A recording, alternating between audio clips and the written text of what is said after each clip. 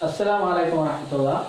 الحمد لله رب العالمين. الصلاة والسلام على أشرف الأنبياء والمرسلين നബിയന മുഹമ്മദ് വഅല ആലിഹി വസ്വഹ്ബിഹി അജ്മഈൻ. അമ്മാ ബഅദ്. പ്രിയപ്പെട്ട സഹോദരങ്ങളെ, വിശുദ്ധ ഖുർആനിലെ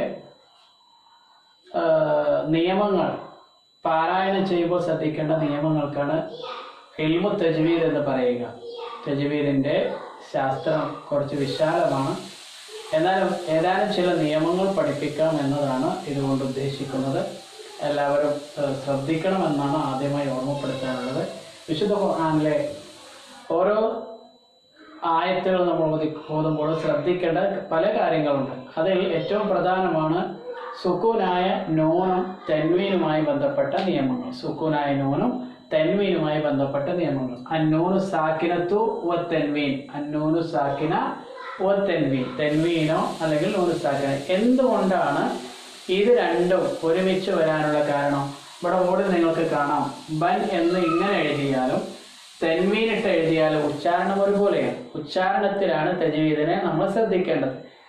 അതുപോലെ ബിൻ, അത് ഇങ്ങനെ തൻവീനിട്ട് എഴുതിയാലും ഇങ്ങനെ തന്നെയാണ്. സുക്കൂനായ നൂന് ആണ് എങ്കിലും തൻവീനാണ് എങ്കിലും ഉച്ചാരണം ഒരുപോലെയാണ്. ബുൻ, സുക്കൂനായ നൂനാണ് ഇവിടെ, അത് തൻവീനിട്ട് എഴുതി. അപ്പോൾ ഇങ്ങനെ തൻവീനും അതുപോലെ തന്നെ സുക്കൂനായ നൂനും ഉച്ചാരണത്തിൽ ഒരുപോലെ ആയതുകൊണ്ടാണ് ഇതിനെ ബാധിക്കുന്ന നിയമങ്ങളും ഒരുപോലെയാണ്.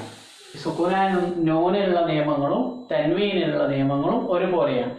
അത് വിശുദ്ധ ഖുർആനിന്റെ നിയമത്തിനനുസരിച്ച്, തജ്വീദിന്റെ നിയമത്തിനനുസരിച്ച് 5 നിയമങ്ങളാണുള്ളത്. അത് ഏറ്റവും പ്രധാനപ്പെട്ട ഒന്നാമത്തെ നിയമമാണ് ഇന്ന് നമ്മൾ പഠിക്കാൻ പോകുന്നത്.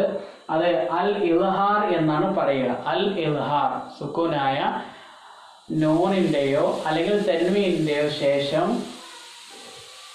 ചില പ്രധാനപ്പെട്ട അക്ഷരങ്ങൾ, ചില അക്ഷരങ്ങൾ വന്നാൽ അത് നമ്മൾക്ക് മനസ്സിലാക്കുമ്പോൾ നമ്മൾ ശ്രദ്ധിക്കേണ്ടത് സുക്കൂനായ നൂനിന്റെയോ തൻവീനിന്റെയോ ശേഷം ഈ പറയുന്ന അക്ഷരങ്ങൾ ഹ, ഹ, ഐന്, ഗൈന്, ഹ, ഹംസ, ഇങ്ങനെയുള്ള ഹ, ഹ, ഐന്, ഗൈന്, ഹ, ഹംസ, ഈ അക്ഷരങ്ങൾ ഏതെങ്കിലും ഒന്ന് സുക്കൂനായ നൂനിന്റെ അല്ലെങ്കിൽ തൻവീനിന്റെയോ ശേഷം വന്നാൽ ഈ സുക്കൂനായ നൂനിനെ അല്ലെങ്കിൽ തൻവീനിനെ നമ്മൾ ഇൾഹാർ ചെയ്യണം, വ്യക്തമാക്കണം. അൽ ഇൾഹാർ എന്നാണ് നിയമത്തിന് പേര് പറയുക.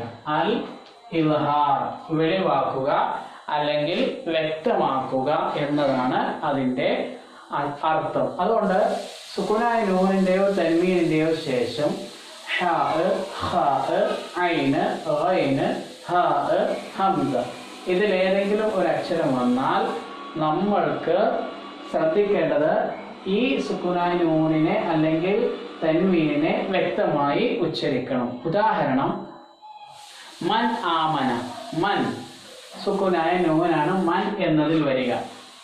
മൻ ആമന,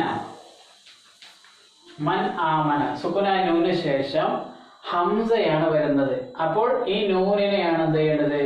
നമ്മൾ വെളിവാക്കേണ്ടത്. മൻ ആമന, മൻ ആമന എന്നൊക്കെ ഓതിപ്പോവും. അതല്ല, മൻ ആമന. ഖിറദതൻ ഖാസിഈൻ, ഖിറദതൻ ഖാസിഈൻ, ഖിറദതൻ തൻവീൻ ഖ, ഈ അക്ഷരമാണ് വരുന്നത്. അപ്പോൾ അതിനെ എന്ത് ചെയ്യണം? വ്യക്തമാക്കി ഉച്ചരിക്കണം. ഏതിനെയാണ് വ്യക്തമാക്കേണ്ടത്? ഈ അക്ഷരത്തെയാണ്, ഈ അക്ഷരത്തെ അഥവാ സുക്കൂനായ നൂനിനെ അതല്ലെങ്കിൽ തൻവീനെയാണ് വെളിവാക്കേണ്ടത്. അതല്ലാതെ ഇതിനല്ല. ഇത് വന്നാൽ ഇതിനെ വ്യക്തമാക്കുക. സുക്കൂനായ നൂനിന്റെ ശേഷം അല്ലെങ്കിൽ തൻവീനിന്റെ ശേഷമോ ഹ വന്നാൽ ഈ സുക്കൂനായ നൂനിനെ, അല്ലെങ്കിൽ തൻവീനുള്ള വാക്കാണെങ്കിൽ തൻവീനിനെ, അല്ലെങ്കിൽ ഹ വന്നാൽ സുക്കൂനായ നൂനിന് ശേഷമാണ് ഹ വരുന്നെങ്കിൽ സുക്കൂനായ നൂനിനെ, അതല്ല തൻവീനിന് ശേഷമാണ് ഹ വരുന്നെങ്കിൽ ഈ തൻവീനിനെ, ഇതിനെയാണ് വെളിവാക്കേണ്ടത്. അപ്പോൾ ഇങ്ങനെയാണ് നമ്മൾ പാരായണം ചെയ്യുമ്പോൾ ശ്രദ്ധിക്കേണ്ടത്.